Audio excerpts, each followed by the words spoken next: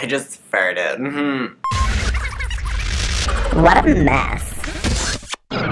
So today we're going to be talking about how to give good fellatio. Now, I'm saying fellatio because I'm trying to come off like a little bit more sophisticated. I didn't want to just come out and say, blowjob. However, I did pick this topic when, for the first like 20 years of my life, I thought a blowjob was...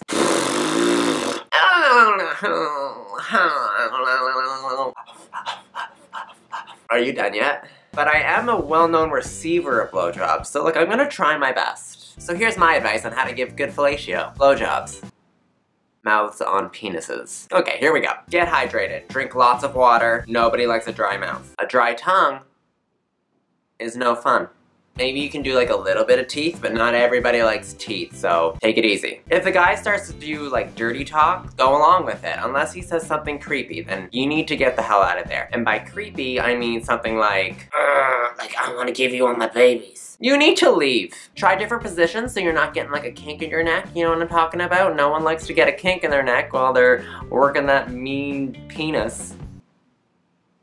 Try lying down on the bed, you know, get on your back, get on your front, show off the little booty, go up against the wall, go up against the fridge. If you're up against the fridge and you get a little hungry, then by all means reach inside, get a little snack. If he says something along the lines of, well, like you have my dick, I'm gonna give you a snack. Again, this is something that's creepy and he needs to leave. Don't do that weird thing that I find a lot of straight guys do when they go to give like their first blowjob. They suddenly become like their like great grandmother. Let me suck your dick. Don't do that. Like, use your lips, use your tongue, but like, that's weird. When you start to taste fluids, pretend that you're enjoying it. Unless, you know, you're one of those really cool people who really like the taste of those fluids. I'm not one of those people, but I'm also not someone who's gonna suck a dick, so.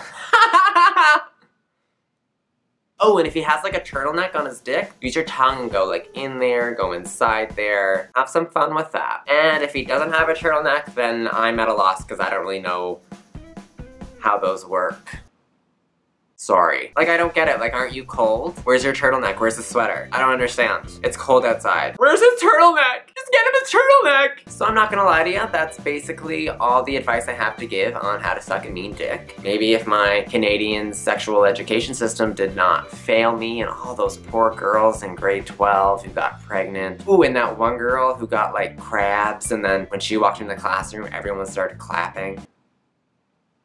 Yeah, that's all the advice I have. So if you like this video, please thumbs it up. Make sure you're subscribing. If you have any other tips on how to suck a mean dick, please comment in the comment section below. Be strong, be brave, and always remember to laugh a little. A dry tongue is no fun. It's like sandpaper on your dick.